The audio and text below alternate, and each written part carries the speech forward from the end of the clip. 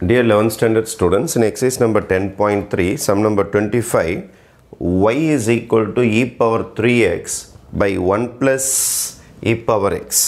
இந்த sum பார்த்தீங்கன்னா உங்களுக்கு u by v model இருக்கும். இப்போ u by v model இருந்தா you have to use a rule called quotient rule. அப்போ நம்மளுடைய quotient rule என்ன சொல்லுது அப்படின்னா, if you want to differentiate with respect to x, that is if you want dy by dx, you have to write the formula v square quotient rule. v வெச்சுக்கிட்டு u differentiate பண்ணனும் minus u வெச்சுக்கிட்டு v differentiate பண்ணனும். This is my quotient rule. அந்த ரூலை follow பண்ண போகிறேன் நான். என்னுடைய u v எல்லாமே அங்கே டிஃபைன் பண்ணிட்டேன் பாருங்கள். அப்போ I'm going to start my dy by dx. இப்போ dy by dx is equal to v square. v னா அது அப்படியே 1 plus e power x whole square. v வெச்சுக்கிட்டு v னா யாரு 1 plus e power x u dash னா இதை differentiate பண்ணணும். e power 3x டிஃபரன்ஷியேட் பண்ணணும். e power டிஃபரன்ஷியேட் பண்ணால் அதே தான் வரும். e powerல x இருந்தால் டிஃபரன்ஷியேட் பண்ணால் அதே தான் வரும். இப்போ e power 3x டிஃபரன்ஷியேட் பண்ணால் அதே தான் வரும். ஆனால் பவரில் x இருந்தால் அப்படியே விட்டுறலாம்.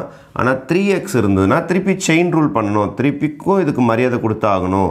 இப்போ d by dx of 3x வெறும் e power x இருந்தால் sum is over.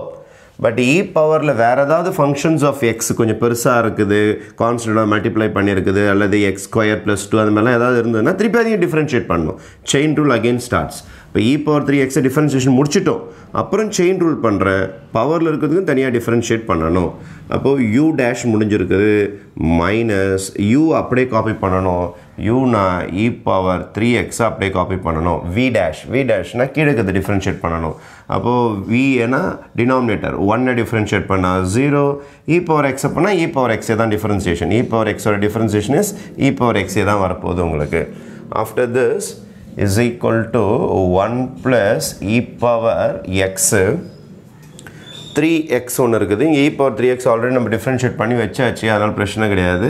அப்போ 3x எக்ஸை டிஃப்ரென்ஷியேட் பண்ணால் 1 ஆகிடும். 3 கான்ஸ்டன்ட் மல்டிப்ளிகேஷனுக்குனால அது அப்படியே தான் பண்ணோம். எக்ஸை டிஃப்ரென்ஷியேட் பண்ணால் 1 minus e power 3x into e power x all divided by 1 plus e power x whole square. e power x whole square, right? Finally, if you want, நீங்கள் இந்த e power 3x கூட காமனாக எடுத்துக்கலாம். வெளியில் e power 3x காமனாக எடுத்துட்டேன் நான். இதை 3 ஆல் மல்டிப்ளை பண்ணிக்கிறேன். e power 3x எடுத்துட்டேன். 3 ஆல் மல்டிப்ளை பண்ணால் 1 3s are 3 plus 3 e power x 3 e power x minus e power 3x எடுத்துட்டிங்களா காமனாக. அப்போது balance e power x all divided by 1 plus e power x whole square. வேணா இது ரெண்டுத்தையும் நீங்கள் subtract பண்ணிக்கலாம். 3 piece ஒரு பீஸ் சப்ராக்ட் பண்ணிக்கலாம். அப்போ your answer will be e power 3x e power 3x 3 e power xலேருந்து 3 டைம்ஸ்லேருந்து 1 time minus பண்ணிங்கன்னா 2 times வரும். e power x by 1 plus e power x whole square will be your final answer. Okay.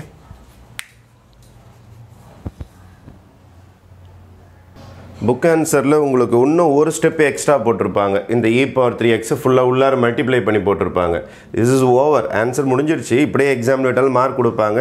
Book answer வரலன்னு சொல்லிட்டு நீங்கள் ஏதாவது tension ஆக போகிறீங்க. Just இதை multiply பண்ணியிருப்பாங்க, அவ்வளோதான். அப்போது இதை மல்டிப்ளை பண்ண என்ன வரும்னா 3 e power 3x வந்திருக்கும். இதுதான் புக் ஆன்சர் உங்களுக்கு. ப்ளஸ் 2 டைம்ஸ் மல்டிப்ளை பண்ணும்போது when bases are same, powers will add.